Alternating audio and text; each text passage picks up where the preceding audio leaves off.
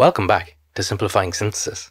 In this video, we are going to look at the paper A C-H Functionalisation Strategy Enables an Enantioselective Formal Synthesis of Aflatoxin B2.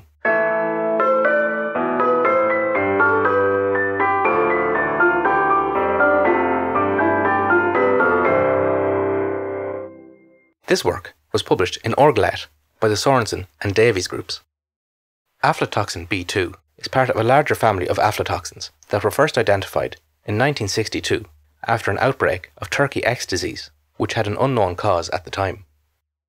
The investigations into the outbreak of this disease identified that these toxins were produced by the Aspergillus flavus bacteria and have been known to cause the contamination of various food supplies, including peanuts and wheat. These toxins are incredibly carcinogenic and can also cause liver damage and stunted growth in children. Chemically, these compounds are quite interesting for several different structural reasons. The first of which is the pentasubstituted aryl ring, which forms the core of the molecule. There are also two stereocenters formed at the junction of two fused rings. These rings form part of the larger fused framework, consisting of 5 different rings. So let's look at the retrosynthesis. The first disconnection occurs between the A ring and the D and E rings, which could be installed using a Pechmann condensation. This leads back to a tricyclic intermediate, which can be disconnected at the C and B rings through an acetylation reaction.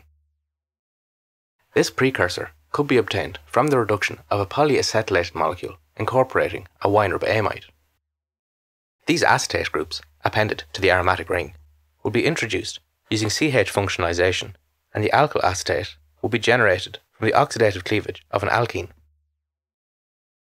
Further C-H Functionalisation and amidation disconnections lead back to the starting material of the synthesis, which is a diazo-functionalized ester. So let's start the synthesis with this ester. This compound was reacted with 2-hexene using a rhodium catalyst, which promoted a CH insertion reaction to install the side chain in the position of the diazo group. This formed the product in a 71% yield as a single isomer. The catalyst acts by bonding to the substrate upon the elimination of nitrogen gas, and the carbene that is formed can react with the allylic CH bond, forming a transition state where the carbene interacts with both the terminal carbon and its hydrogen. This then forms a new carbon-carbon bond upon the elimination of the chiral rhodium catalyst. The next reaction involved the installation of a Weinreb amide. Dimethyl hydroxylamine was reacted with isopropyl magnesium chloride. This acted as a base and formed the negatively charged nitrogen nucleophile, which added to the ester. This forms a tetrahedral intermediate, which eliminated the trifluoroethanol group, forming the Weinreb amide in a 70% yield. Taking this compound forward, they then carried out a Lemieux-Johnson oxidation. Osmium tetroxide first undergoes a 3+2 cycloaddition with the double bond, and this forms a cyclic intermediate. This is then hydrolyzed to generate a 1,2 diol. The diol then reacts with sodium periodate to form a cyclic hexavalent iodine species. This undergoes a cycloreversion to break the carbon-carbon bond and form an aldehyde in an 88% yield. This aldehyde was then reduced with sodium borohydride, and the alcohol was acetylated using a mixture of acetic anhydride and DMAP. The DMAP acts as a nucleophilic catalyst, which first reacts with the acetic anhydride to form a cationic intermediate, which is a better acylating agent than the anhydride itself. The DMAP is regenerated upon the acylation of the alcohol and can go on to react further. Overall, the target acetate was produced in an 85% yield over 2 steps.